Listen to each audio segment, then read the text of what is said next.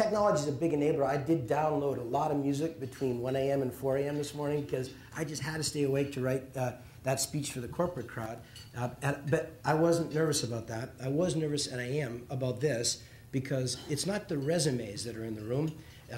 It's that picture of purposeful power that's in the room. And so while the film is inspiring, it's also, it causes one to perspire because, well, it's proof positive that you can't take the view that it can't be done. It's proof positive when somebody says, I know, but it's a time of despair, and it is, and it's a time of pain, and it is, and there's nothing that can be done about it, and you can begin to believe that, especially if you're a middle-aged boot salesman. But yeah, that's me. But when you look at that, and when you look at this, you think to yourself, I don't know, let's see if you can make any sense. That's what I think anyways.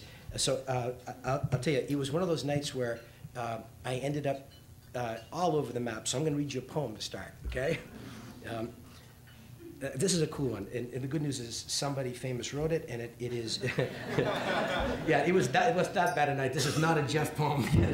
Roses are red, violets are blue, hope the speech is over, and so do you. No, this one's actually consequential. It says, it's an excerpt. Turning and turning in the widening jar, the falcon cannot hear the falconer. Things fall apart, the center cannot hold.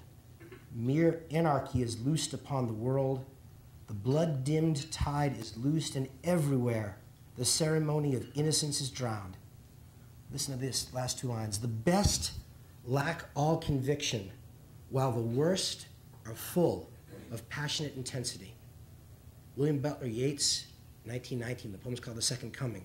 And he writes this in the aftermath of the First World War. And he looks at the destruction of a generation and of a world order, and he says, the best lack all conviction, meaning they don't know where to turn, while the worst are full of passionate intensity. Those are the people, the ones who are full of passionate intensity, that are spending $2 billion on this congressional election cycle. The vitriol of the left and the vitriol of the right that says they're wrong, I'm right. The ones that say there is no middle ground, there is no place discursively for us to build civic society. I'm right, they're wrong. Let me demonize other. And they are equally venal, both points of view. From too many perspectives, we're witness in this moment to what I fear could be the civic center's disintegration. And I'm not talking specifically about the blood sport of politics, where they're spending $2 billion to say, I got a seat so I can say he's really wrong. I'm talking about nonpartisan failures, like the nonpartisan failure to feed our children, or the nonpartisan failure to educate our children, or the nonpartisan willy-nilly destruction of the natural environment that's our home. Like you, I see the widening holes in the heart of our social and our civic framework, and I have to tell you, it's not just lack of sleep. I feel despair and at times real futility. But precisely because I am a third-generation entrepreneur who believes in the generative power of the private sector, and precisely because I knew my immigrant grandfather who left the land of his birth to come to America, which was an ideal he understood then, without the internet, that America represented maybe humanity's last great civic possibility of engaged democracy. Specifically because of these reasons, I am determined to imagine how a new model of social change can be developed and deployed and scaled. How a new model of social change can invite and compel the CEO, the private sector leader, to the table of civic engagement. You're invited, you are drafted, you are welcome, and you're compelled. Because if we can bring the CEO with the generative creativity of the private sector to sit at the table, not to listen, but to participate, subordinating egos and agendas to engage genuinely, can build, and we must build, a different model of social change. And when I say we have to build a different model of social change, you can see a social change model in a neighborhood. The problem is, you can also see it in the Harlem Children's Zone, right? And when I started working with Jeff Cannon in the Harlem Children's Zone, it was a very small neighborhood. Now it's a bigger, small neighborhood. Right? But my kids, our oldest son goes to Columbia. And while he taught in the Promise Charter Academy, he went uptown from where he lives at Columbia to the school. So it's a very short distance and a very long voyage, right? And so what's the point? Well, the problem is we do live in neighborhoods, but we live in a universe of connected neighborhoods. And so if that neighborhood's okay, because people stand there and say, I will partner with you and create a model of social change, a systemic view of social change in that neighborhood. That's necessary, but it's not sufficient. Because if this neighborhood is not so blessed, you have haves and have-nots again. You have disparities that are tensions and tensions that resolve because we're humans in bad ways, right? And so it's we have to build legitimate change models, neighborhood by neighborhood, and we have to build change models that understand that nation-state boundaries are arbitrary boundaries. Climate change is not bound by nation-state boundaries, right? And so it's a complete and utter moral failure that our country can't enact climate legislation. It is. But that's only half of the problem. Because I went to Copenhagen as the CEO. I did put a suit on for that show. But so you can fool them, because I don't know what you guys do on these things, but everybody looks at your tie and stuff like that. I was wearing my yellow boots there, and it was cool. And the only guy that knows was Prince Charles. And I thought that was awesome. He looks down and he cracked up, and I said, wow. Wow, okay, yeah, whatever. So, what do you say? Yes, sir, your eminence, whatever it was. It was cool. That was the highlight of my visit. That's how bad that visit was. And I thought, hey, I got the cure for global warming. Get these guys to shut the hell up, right? For a starter, the greenhouse bloviation coming out of the mouths of the so-called elected leaders of our world. I thought to myself, hey, I'm taking the tie off and go make another pair of boots, because this is uselessness. And that's not cynicism. I've been at this too long to be a cynic. I'm too stupid to be a cynic. I'm a confirmed skeptic, and my heart gets broken time after time. But I keep thinking to myself, you can't not try. You can't not try. And so the first thing they said when Copenhagen failed was, see you in Mexico. And I thought, I'm going to sit that one out, right? I'm going to sit that one out because the model is incomplete. The model doesn't have a governance. There's no global governance of problem solving. So we can do it neighborhood by neighborhood. Can we scale it? I'll tell you, who's we? What I get paid to do is scale, right? If I can't scale an idea at Timberland, they'll find somebody who can. If I told people I nailed this one neighborhood, boy, we have market share there, they'd say, you're telling me this, why? I'd say, well, because I did a great job in that neighborhood. They said, yeah, but your competitors have a national scale or a global scale. Have you figured out how to take an idea and sell it beyond that neighborhood? And I think to myself, well, at Timberland, I think to myself, I better figure that out. And by the way, just like you find in social change, each neighborhood is different. We had a woman on our board at Timberland back in the day whose name is Indra Nui. She's the chair who leads Pepsi. Indra is a force of nature. You know the story, The Portrait of the Artist is a Young Man by James Joyce? I would love to give you stories of the portrait of the developing third-generation CEO in the hands of a lethal killer board member named Indra Nui. That's the portrait of a board drubbing as a relatively young man. It's unbelievable. I learned more from the pain she inflicted on me than the Chanel suit, and she says, that's a lovely excuse. Oh, jeez. Okay, all right. And you know what she said? She had gone to visit a Timberland retail store somewhere. And she said, my, that display was uninspiring. I said, thank you, yeah.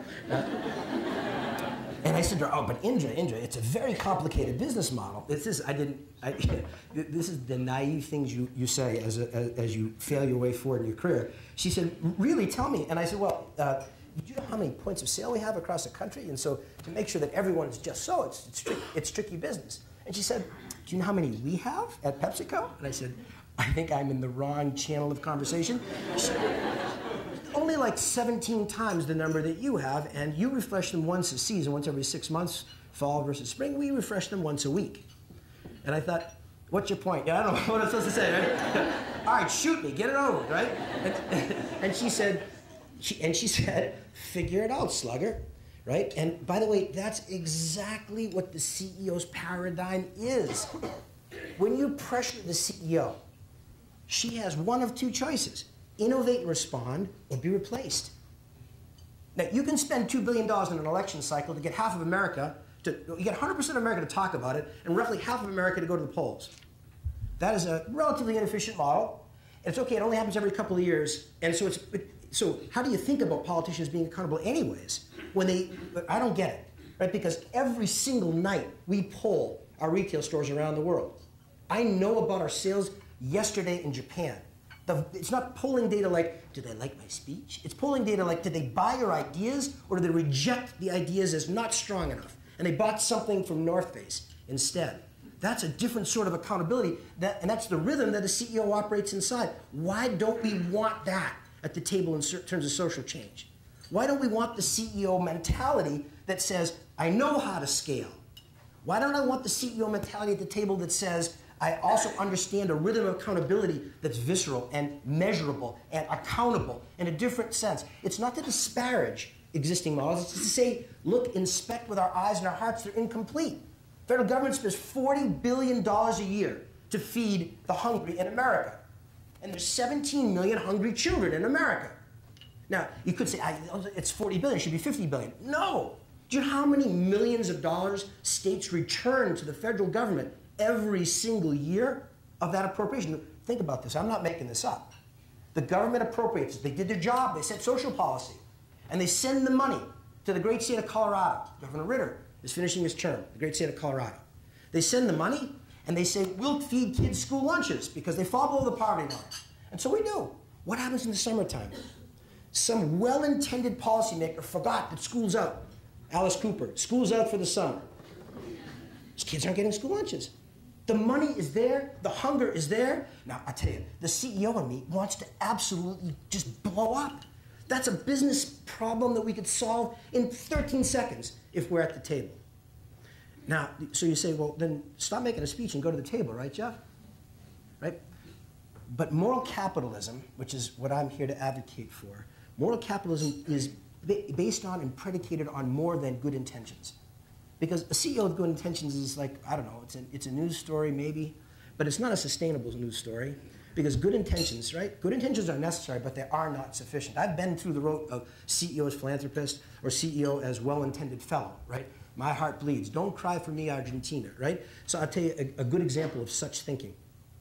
In, I don't remember when, sometime in the last decade, I had in the constellation of Timberland relationships, a relationship with this Hollywood actor who was very, very passionate about the rape and genocide in Darfur. He thought that, that one must do something. And by the coincidence of circumstance, he and I ended up conspiring together on the phone late one night. He designed a boot. Not on my watch. It was magnificent, really artfully done. We made 100 pairs of them for celebrities. And we had a contest, me and him, to see who could give them away to more celebrities. It shows you how clever I am. He has a celebrity Rolodex, and I've seen movies. So I want you to predict who came in second in that case. Okay, all right, I did. I came in second. But it was a good effort, right? I gave away one pair to Bruce Springsteen. We did. I got my oldest son to take me to a concert, and we got him backstage, and we gave Springsteen a pair of boots. And that was it, one. He gave away 99 pairs, and nobody cared anyways. So I was in the White Plains store the other day during this episode, and the store is relatively quiet. And into the store walks a very attractive young lady. And she's 1 year old as me. When I say an attractive young woman, she's probably 45. So don't laugh. You'll get old someday, too. So she walks in, and there's not a lot going on in the store. And I think to myself, aha, this is a target-rich environment. I ought to be able to have the Darfur conversation with her. So I follow her around, now politely, because you don't want to stalk people in a retail store. But I'm kind of doing my thing, and when I catch her, give the man nod, I catch her eye, and I bring her right over to the Darfur. And I explain rape and genocide, and she's like, no sale. And I thought, whoa. And she says, no sale. And I said, well, do you have a factory in Darfur? I said, no. She said, well, you have a business in Darfur? No. Do you have a family from Darfur? I said, no, what are you asking this for? And she said, I don't understand the connection of Darfur to boots. I don't get it. And so she didn't say, but she did mean, I mistrust it. I don't understand what you're talking to me about. It's not that I don't care about the issue, I do. It's not that, but I didn't come into your store to talk to you about rape and genocide. I want a size 9. So what are you talking to me about? And why are you talking to me? So I was really bummed out. I mean, it really didn't work. We made all this effort and had no impact. That's the CEO with good intentions, as opposed to the CEO with good intentions and better execution of mission thoughtful strategy. If you want moral capitalism to take its seat at the table, the skill of scale, the skill of brand building, the skill of repetitively executing with excellence, a built-to-last kind of business model, CEO's got to come to the table with more than good intentions. So I want to see a politician with real insight, on this issue of how to develop a message and a point of view. I went and saw the former President of the United States, President Clinton, in Harlem. And I got a lecture that's so spectacular, I just want to repeat it to you because I believe there are two elements of moral capitalism.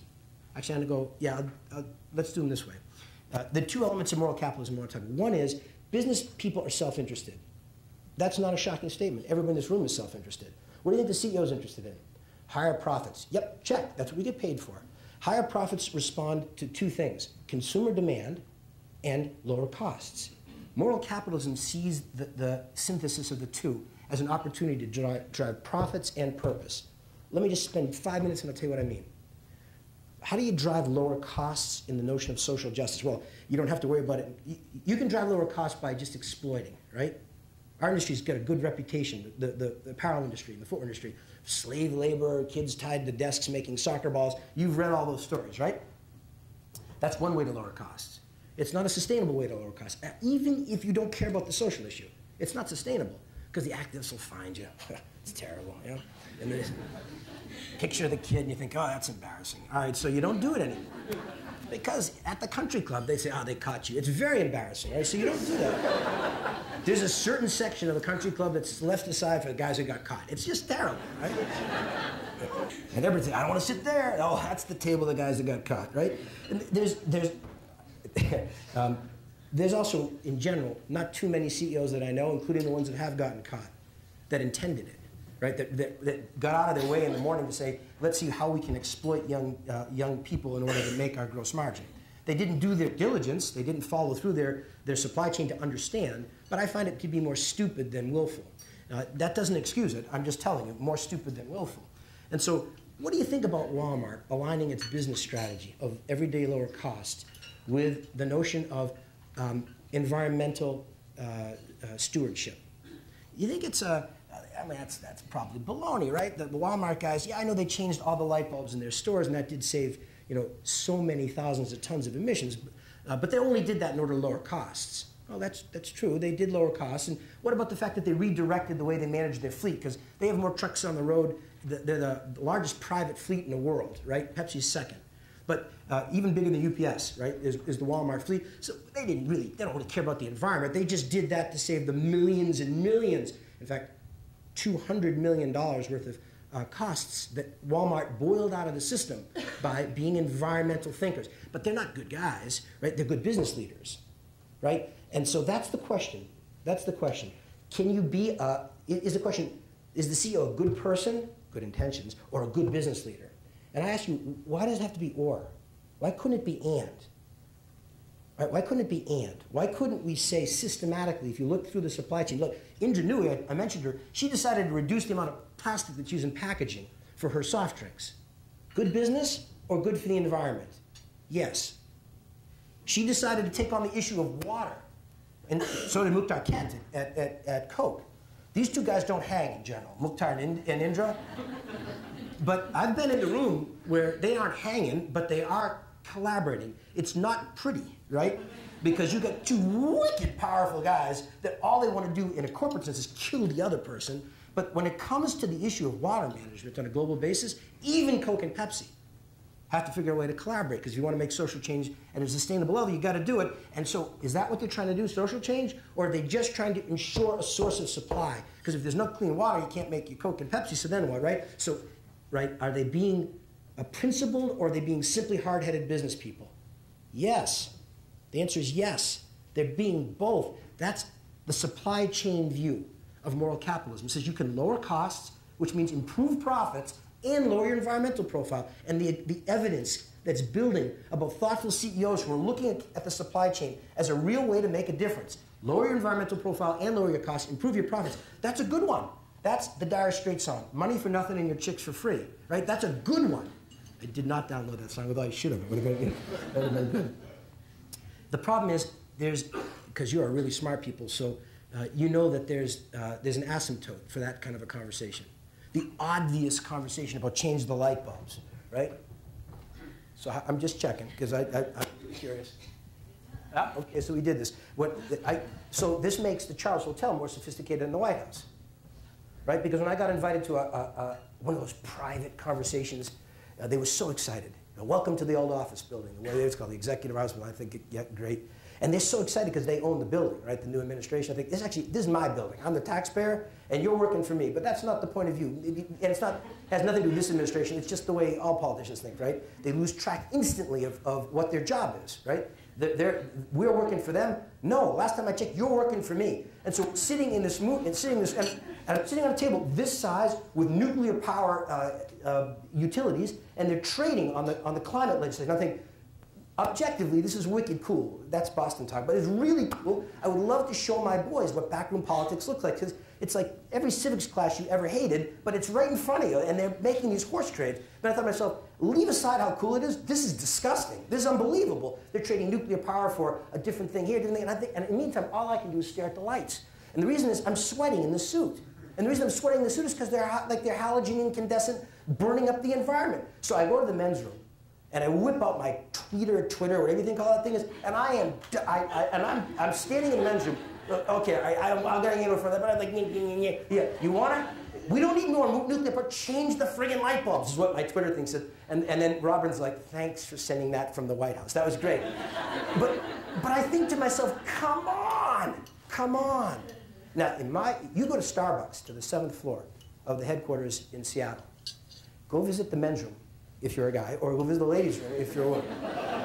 And I cannot predict what happens in the ladies' room, but I can tell you what happens in the men's room. Would you expect to walk, this is lunchtime, so we're going to keep this upscale, right? But when you walk into the bathroom at Starbucks, who has said that water is a precious resource, what would you expect to find in terms of bathroom paraphernalia?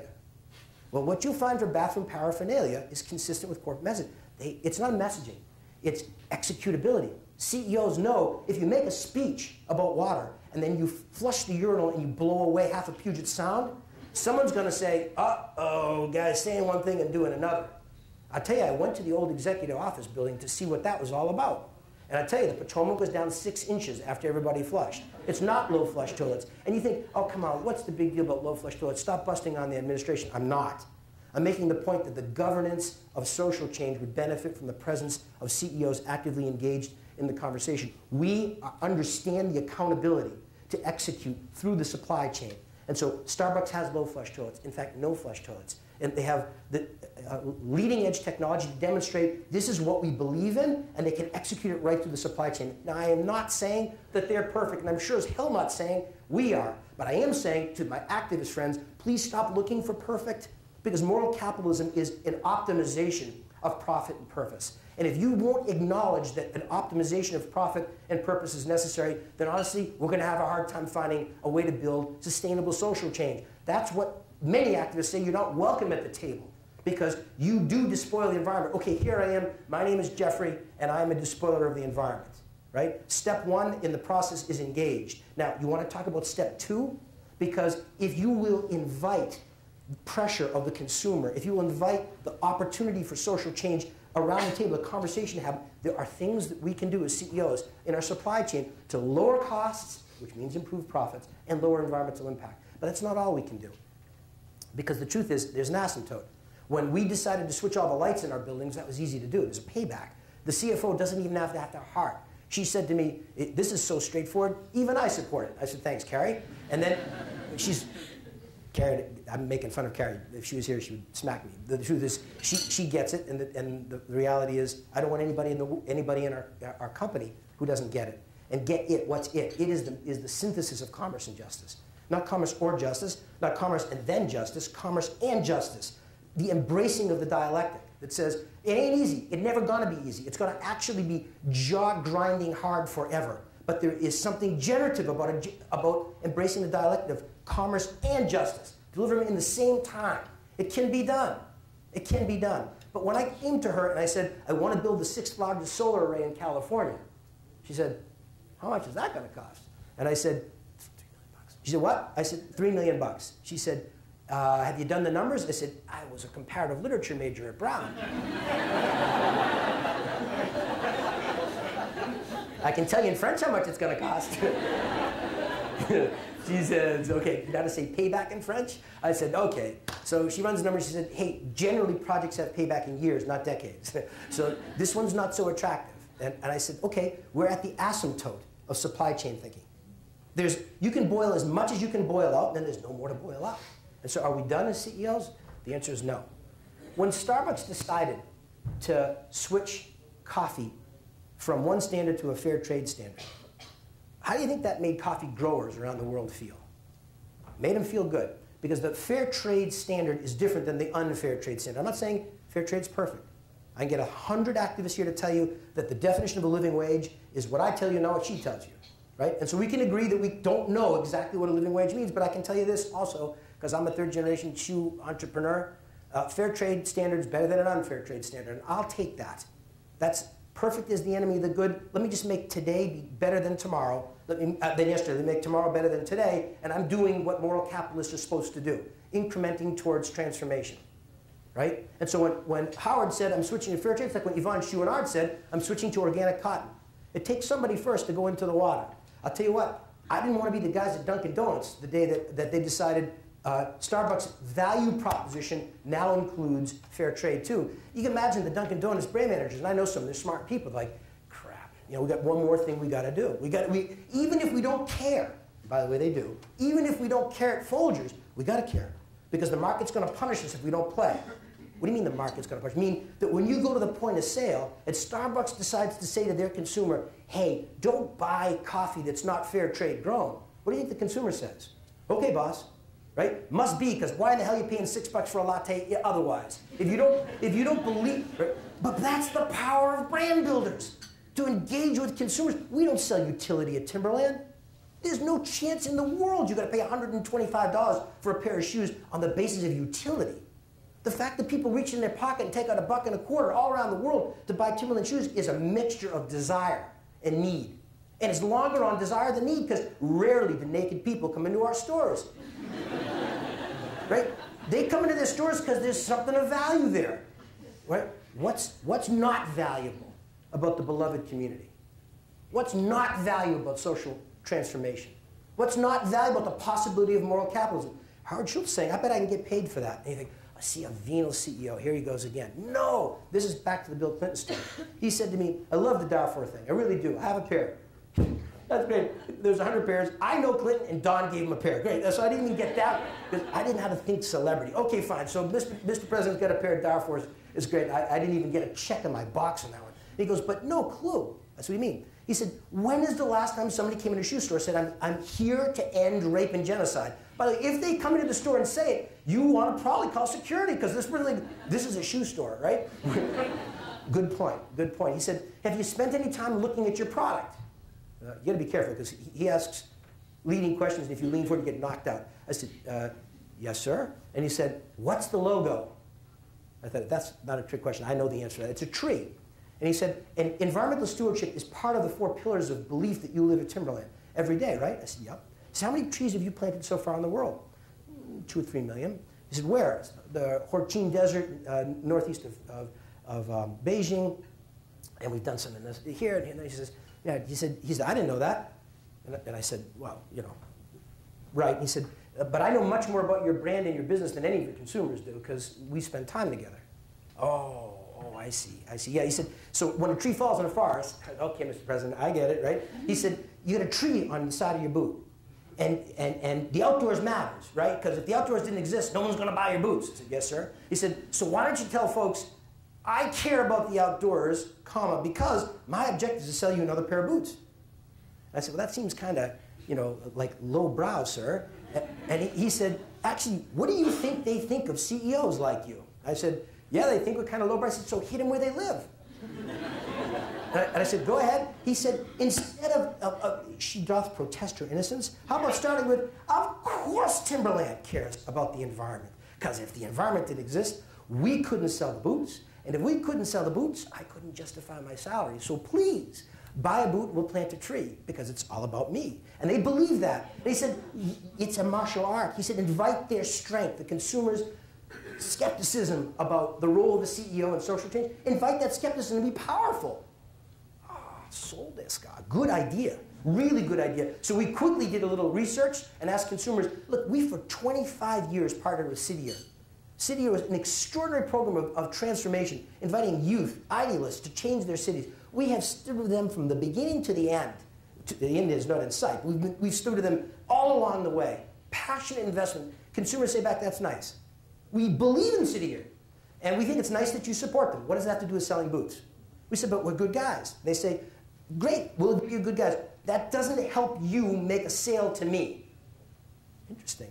Now, if you make your products sustainably, if you use material choices that are powerful, if you design the product to be disassembled and upcycled, if you ask me when I buy a boot and you plant a tree in my name, do I feel good about that? Yes, I do.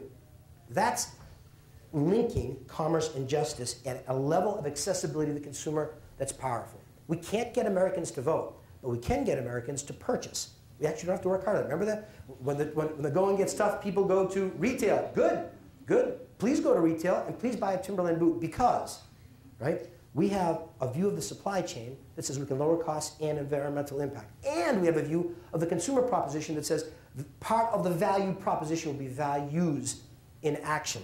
That's the notion of moral capitalism that says we can connect together the front end and the back end. And I cited to you all these powerful people who are trying to do the same.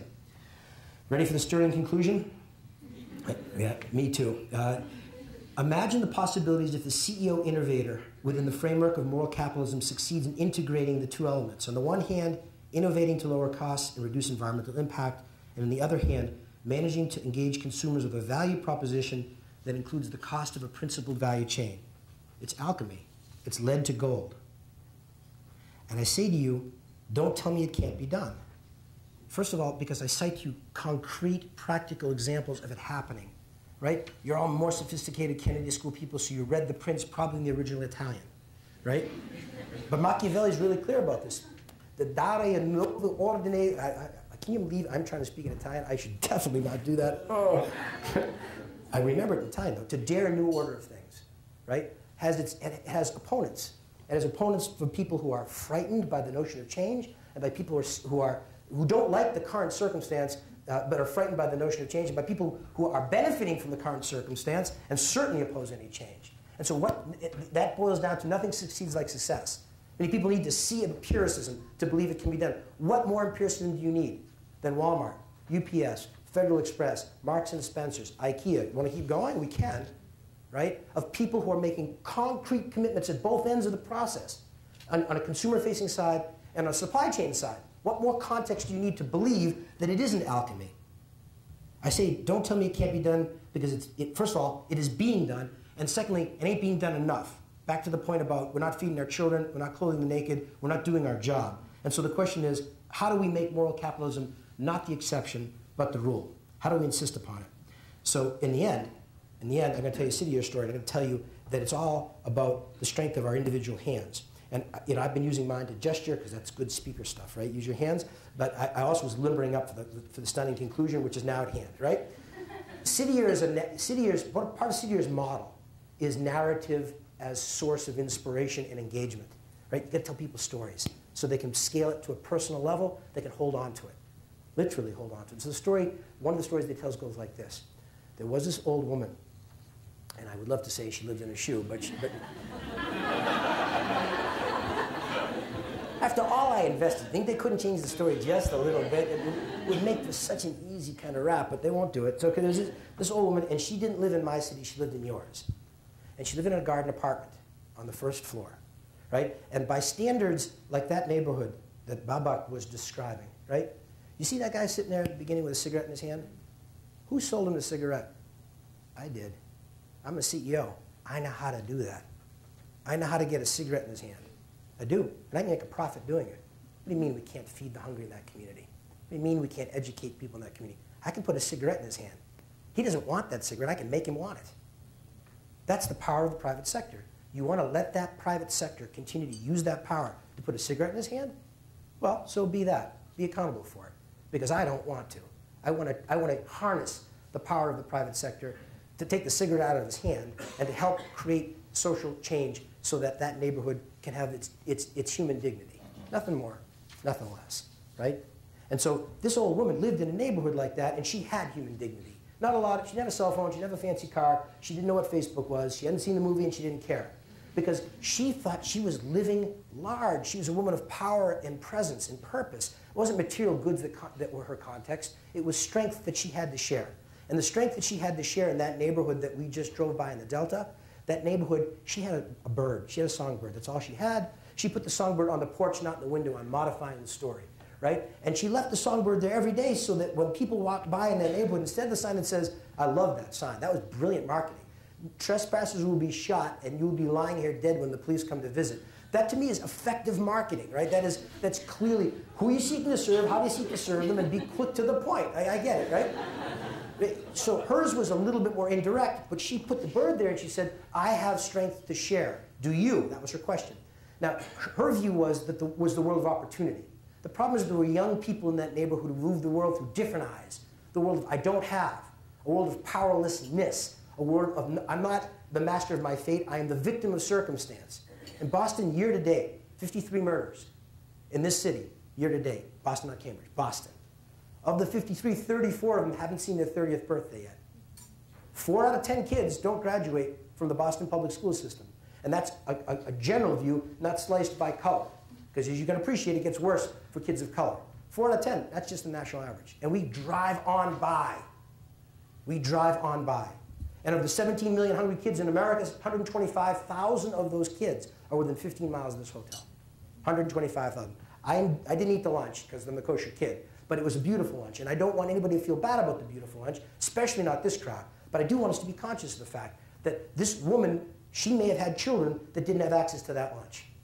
And that's on our watch, right? There's these young people that didn't have access to the lunch, they decided to steal her bird because they were angry. Nothing is more powerful than powerlessness. Janis Joplin made it into a funny song. Freedom is just another word for nothing less to lose. That's a funny song, me and Bobby McGee. But in this day, in this age, with technology of interconnection and the power of powerlessness, it's a frightening notion. It's a frightening notion. And so the kids stole her bird, and they had it. By the way, you want to talk about entrepreneurs. I'm a successful entrepreneur. You're right that our market cap goes up and down. It's more in the ascending mode now than it was when I talked to you before. We lost a lot of money in terms of market cap because we didn't execute our plan. And we're executing it better, and we'll earn our way back. And I believe in that. But you want to talk about the best entrepreneurs in Boston. We wouldn't be able to visit with them just now because it's still during the day. But if you want to go with me to Boston at night, which is a program run by the Boston Foundation, a friend of mine called Robert Lewis Jr., if you want to go visit the best entrepreneurs in Boston, look, Timberland has the best sales outstanding in its industry. We get paid, our terms are 2% net 30. Please pay us in 30 days. We get paid in 32.5 days on average. Best in class in our industry. The entrepreneurs that I'm not in this sense competing with, but for Man of the Year award, the entrepreneur on Mission Hill is not getting paid in 2% net 30. Cash on the barrelhead, right? He gets paid cash for his business. He has a better supply chain. I get 4.5 times, 5 times inventory. He gets 52 times inventory or 62 times inventory, meaning if you want to buy drugs from him, he will have what you need when you need it, as long as you have cash, right? A business system that works beautifully. Now, we call him a criminal, but there's an entrepreneur of power inside that criminal model. We don't invite that power. We shun that power, and that's not a good thing. And why do we shun that power? Look, you don't have to shun it. He doesn't need shunning. He knows that his chances of graduating from high school versus graduating to jail or graduating to early death, he knows how to rack and stack those choices. And that's why he stole the bird. And he stands in front of the old woman and they have the bird in their hands, right? Because they got this thing thought through. It's not good enough to nail the bird. They got to really work her, right? This is after-sales service, right? This is entrepreneurs who know how to run their business. And they say, old lady, is this bird alive or is it dead? And if she says it's dead, their plan is to open their hands and let the bird fly away. Like that it's like that horror movie. Just when you think it's safe to go back in the water, the shark shows up again. Da, da, da, right? And so the same thing, if she says the bird's alive, they're going to kill it. And they're going to say, no, you're wrong, the bird's dead. So they're going to have a second form of relationship with this one. They get the supply chain side right, they stole it from her. They have the value proposition right. They're standing in front of her and they say, oh, woman, is this bird alive or it's dead? Now the question for us, right, is not is bird alive or dead. The question, I believe, is do we have the capacity of imagination and will to create scalable social change against the intractable issues that confront this generation? There is no excuse for the fact there are hungry children in America. We have the money, we have the technology, we say we have the desire. I can tell you one thing for sure, we have the need. You can't say, I'm not going to debate science with you about global warming or not global warming, but I will make it clear that the destruction of the natural environment is real. Leave it just at that, because I'm not a scientist. Right? The question is, tisk, tisk, tisk, or let's do something about it. Right? Educational failures across the country, I know it's all their fault, the prior administration. But the prior administration, you're going to be a prior administration, they're going to say the same thing about you. And we can have a really interesting debate, which is fine, except if you're one of the 4 in 10 that didn't graduate from high school. Because then I don't care whose fault it was, I didn't graduate from high school. And I'll steal the bird because I have nothing left to lose. I have nothing to live for. Is the bird alive or is it dead? Can we create a model of social change, neighborhood at a time? Can we scale it? Can we refine it? Can we execute it? Can we build it to last? Not without the private sector. It's not the private sector riding in on a white horse. I'm not making that point. I'm just saying that if we don't reinvent the model collaboratively, can you imagine the joke they're going to tell? The CEO, the government official, and the NGO person went into a bar, right? That's going to be the joke. But the punchline is going to be they stayed sober, they stayed focused, and they came out with an agenda of shared strategic outcome that was mutually reinforcing in a governance methodology that held them accountable to each other through time. And all of a sudden, the things that couldn't happen, happened. We fed our children, we educated our children, and we saved this experiment called the human condition. Is the bird alive or is the bird dead? The old woman said, I don't know. I don't know if the bird alive or dead, but this much I do know to these young people. She said, the answer is in your hands, right?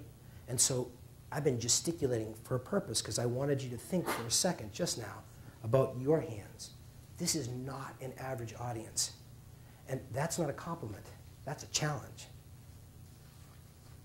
It's so much easier to do the corporate speech in the morning, right? Because my voice is crescendo by now. Sweat is flying and the hair is going. And I am, in that sense, the world's greatest Diet Coke. I mean, I line them up, and I don't mean this in a disrespectful way. I want them to see the possibility. But I'm deliberately speaking softer now because this is a different audience. You are cursed to be as blessed as you are. And those are strong words, but I just want to say it in context. When I say it's in your hands, it's not a rhetorical device. You can't watch that film and think it's somebody else's job. You can't see the empiricism. When I talk about Walmart, plenty of people say, I know, but I'm a relatively junior person in a big organization. How am I supposed to drive change? Nobody here can have that question. So when I say the answer is in your hands, I am saying it not respectfully. I am saying it in a challenging way for 2 reasons. One is because as a citizen of the world, same as you are, I see the pain. I've pledged in my own narrow-minded way to do what I can to bring my strength to bear. I've told you my story. I'm 50 years old, and I'm on the back side of that conversation. You're on the front side of that conversation. And so as a citizen, I'm desperate for you to step up, in, over, connect, bring the genius that can enact realities like that to scale, force the CEO to the table, make her pay attention, make her part of the conversation. I say that as a citizen, I say that as a dad. I started out with the Noah story, and Noah's finishing his high school year. He goes off into your world. He leaves my house and goes into your world. And so President Obama, in that narrow sense, very narrow sense, is right. CEO is a narrow, self-interested guy. This is all about Noah. This is all about Jeff as dad. This is all about, when I say it's in your hands, I want to charge you with the responsibility to know it's in your hands. Because otherwise, I don't know what kind of world we're going to end up living in. The power to change the social model is in your hands. I don't know if you could find a more powerful group of leaders than the fellows. And so, no rousing conclusion, just a soft one, trailing off into time. The old woman said the answer's in your hands. The middle-aged boot salesman said the answer's in your hands. It is an invitation and a challenge. Please, bear in mind the power that sits in your hands. Use it for high purpose. Build a model that's scalable, executable, and sustainable. The world that we live in is still redeemable. It's in your hands. Thank you.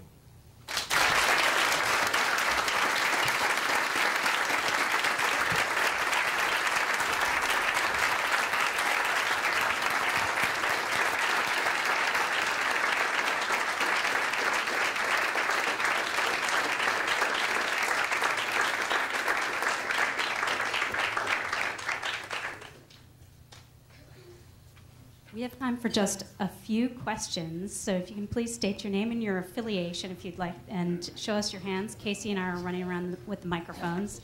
And please keep it short and sweet so a couple people have a chance to ask. Thank you.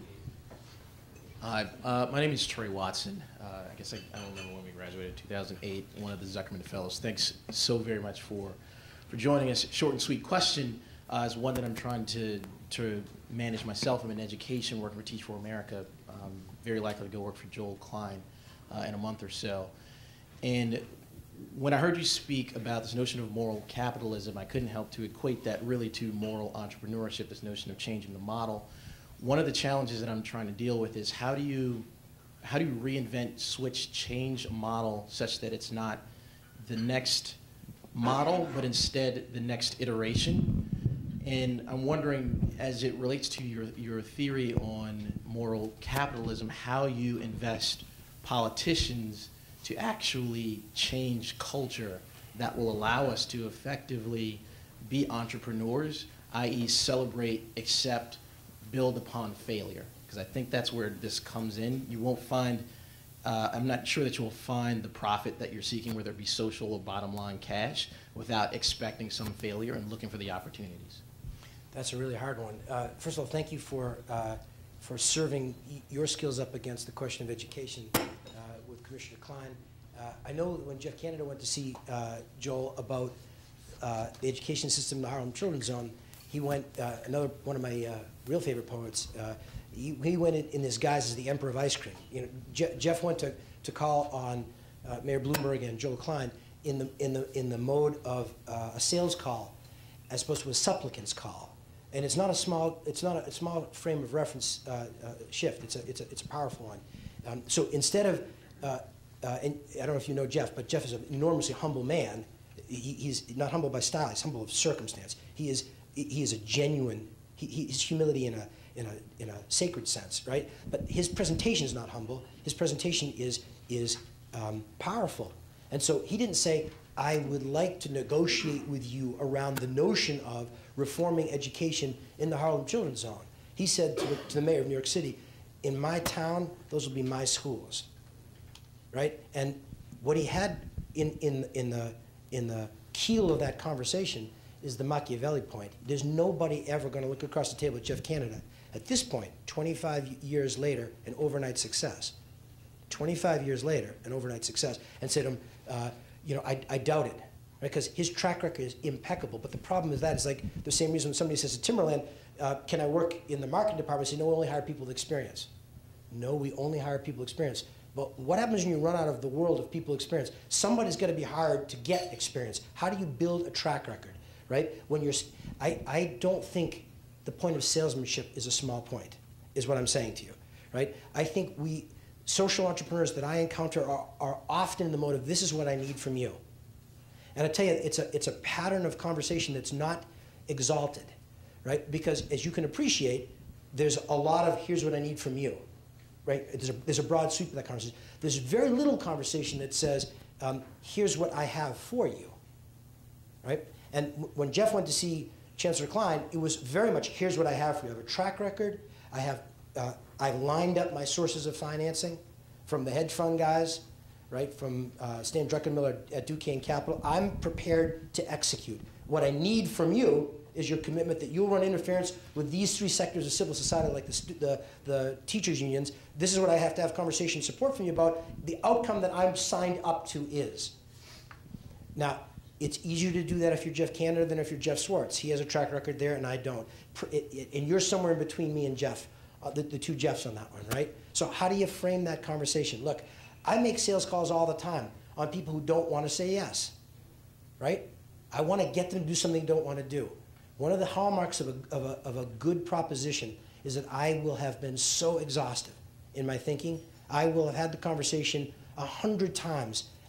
We knock each other down internally 100 times before we see a customer. Because if a customer raises a question we haven't thought about, it could be they're on the wrong subject, or it could be, or we didn't do our job, right? And so when you talk about refining a model from within, you got to use the strength of the system. No one is used to a social entrepreneur being professional. I mean that in the deepest respectful way. They expect the gleam in the eye that says, this is what I need from you. funding, a job, support, love. Very rarely is the conversation focused that says, I have a proposition for consideration. Now, at City Year, we learned how to sell differently. For the first 10 years of City Year, we were looking around like, can we come to this city? How about this city, right? And then, I'm telling you the truth, Detroit, out of the blue, came to us. Wasn't on our list, and so Detroit came to us, and we didn't want to do Detroit. I'm not sure why. I think, you know, it was the Tigers or something. We didn't want to do Detroit. And so we learned a language, a word in the English language we'd never thought to use, a social entrepreneur before, which is no, right? And so we said to the Detroit guys, well, you know, strategic priorities, not Detroit, not sure. And they said, well, it was great, right? They said, well, under what circumstances would you come to Detroit? And there was this general click, clack, clack. That was jaws hitting the table from the City Year guys thinking, under what conditions would we come to Detroit? Meaning to say, you want us to come to you? You instead of what we need from you, what you see as value from us, it blew them away. And so City Year is negotiating with Denver now. It's been a 2-year process, but the conditions under what circumstances City Year will consider investing of its scarce genius in Denver, it's not arrogant. I'm not trying to make a macho point. I'm saying, do you approach the model with this notion of exchange of value or the redistribution of value? That's my whole point. Social entrepreneurs typically approach the conversation as redistributive. You have something I need. And that's the whole conversation. As opposed to, we have an opportunity to create a value proposition valuable to me and valuable to you. I don't know if that's helpful, but that's what I think. I think we can take one more question. Because I make too long answers. Anybody?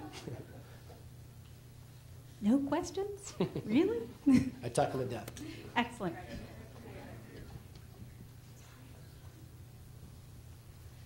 Hi, my name is Sushma Sheth. I'm a joint degree student between the Harvard Kennedy School and Kellogg, where I'm getting an MBA. Wow. And I just wanted to say I supremely enjoyed your remarks. Thanks. And of all the P's that you mentioned, you really represented presence. Striking given what you were doing over the last 24 hours. Thank you very much. Thank you. You make a very compelling argument for integrating corporate sense of efficiency and accountability into social change. And I will say or reveal that I am one of the many activists that have also been critical of corporate practices in the past. But I'm now at business school because I believe I do have a lot to learn in terms of what it takes to see processes through, management, and of other things. But you said accountability a few times, and I think there has been a question or a challenge of accountability within the private sector in the past 2 or 3 years. And so what new model or morals are you bringing to accountability that deflect against what we've seen in the last A super question. In our industry for 10 years, activists fought a running battle. I say this only because it's public. I don't like these guys, but I do respect these guys. They ran a 10-year battle with Nike. And the objective of the battle was to get Nike to declare where their factories were located. It was a 10-year running battle. You will tell us where your factories are? Nike said, that is the dumbest question anyone could ever ask, but thank goodness that's their question. So we'll say back, no. And they said, oh no, you'll tell us. Nike said, they're still asking the question? No. As long as they keep asking the question where the factories are, they'll never get to interesting questions. Besides, if they were thinking about it for 30 seconds, you ever try to hide a shoe factory? Just absolutely focused on the wrong question, right? Accountability, what's the question you're asking? My dad used to be like this. He's a second-generation entrepreneur. He used to walk into the room and say, get me an orange. I said, okay. Get me a straw. Get him a straw. Get me a hammer. Get him a hammer. I think, where are we going with this? And he'd sit down with the orange, try to stick the straw in and bang it with a hammer, because what he was really saying is, I'm thirsty, right? It was all about the question. And I tell you, the majority of the activists that we interact with on a over-the-counter conversation as opposed to a sit-down nose-to-nose, no fun conversation, but the over-the-counter ones, it's get me an orange, get me a straw, get me a hammer. And I tell you, the CEO view of that is, look, I gotta be responsive, because in the sense that I can't ignore it.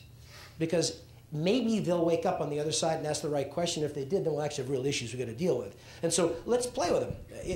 Let's keep it going. There's no value there. There couldn't possibly be value, because if your question is, where's the factory? My answer is, I mean, honest to goodness, try and hide the factories in South China. right? Try and hide them. We watched this and we couldn't understand. One airplane ride, this is before Google Map, right? So maybe now they wouldn't ask that question. But one airplane ride and you'd have everything you needed in one conversation. And then you could get onto, now that you know the factors, what's your real question? If what you're really saying is, would you let me come into a shoe factory and see and understand what's the human rights circumstance? Well, that's a different question. And potentially there's value in that. Potentially. I'm not speaking for Nike. I can tell you from Timberland's perspective, when people say, we put the name of the factory on the shoebox. Because we're in the view of, if you've got something to say to teach us, we want to learn it. Right? And it's not hiding in plain sight. It's just, it's a different view. Right? And we learned from the Nike model. And they've got 10 years of grace on the conversation. Grace they shouldn't have been granted. They shouldn't have. Because the real question, what's it like to work in a shoe factory, is interesting. The answer is, it needs to be inspected. Right? And there's, for all the caterwauling about human rights, the prospects you have in the developing economy to work in a factory, a toy factory, the Apple factories in China, the Toyota factories in China, right? If you want to look across the brands that you in this room consume and ask yourself, what's it like to be inside that factory? Well, that's an environmental question. What's it like to be inside the mind and heart of the person working in that factory? That's a different question. If you want to have that conversation, I do too. But if you're going to attack me on, if you don't give me the address, I'll fight you for it, I have to have the conversation because you chose the battle. I didn't. And if you expect me to say, I love you, but that's the wrong question, first of all, they won't respond to that. And the second thing is, I'm not going to do your job for you because I got a lot to do during the day. Right? So when you say what changed to the rules of accountability, it's not very different what I said to the gentleman about, please, let's focus our conversation around outcomes that are powerful. Right? So what do you want in terms of accountability from the CEO? What is this? What's a definition of transparency? Every 90 days I have to reveal our earnings to Wall Street. And I got Sarbanes and Oxley, the shortstop and the second baseman of legislative confusion, who say, I got to sign a statement that says, I know how many pennies were in the till in Japan. I sign it. I have no idea. I couldn't possibly know. It's intellectually not knowable. I sign it because I, at Timberland, have a systematic understanding of the values of the enterprise. And so I believe that the person who told me how many pennies there believes what they're saying. I don't say that they're right. I don't know that they know. But I do know that they are not willfully being wrong about it. Because our system won't tolerate it. It smells bad. People see that. It's not consistent with the values of the enterprise. And so people won't deliberately do that. Doesn't mean it can't happen. I'm just saying this standard of let's let the government tell us is just not helpful. It's just not helpful. It's well intended. It's the same reason they can't feed school lunches to kids in the summer. Because they forgot school's out. Now, they're not stupid. It's just that that's not their job either. The problem is they arrogate that to themselves. They say it is our job. If they said, you and I have the job to feed school lunches to every kid in Colorado, I guarantee you we could do it. I guarantee you we could do it. Because we'd ask different questions. So what questions are you asking about transparency? And how are you asking the questions? Greenpeace sent me 65,000 emails a month ago that started, Dear Corporate Scumball. You know? And those are the nice ones, right?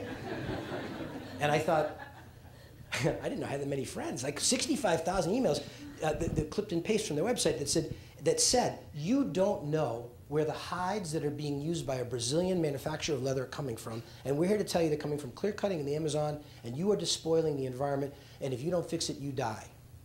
Love Greenpeace, right? And I said back to the Greenpeace people, I don't know. I didn't know. You're absolutely correct. I don't know about this. And we're going to engage because we are who we are. There would have been a very different process to get the same outcome, but you got to sell some membership. Good for you. I'll take my bruise. We'll keep moving because when the day is done, that question they ask is right. Do you know?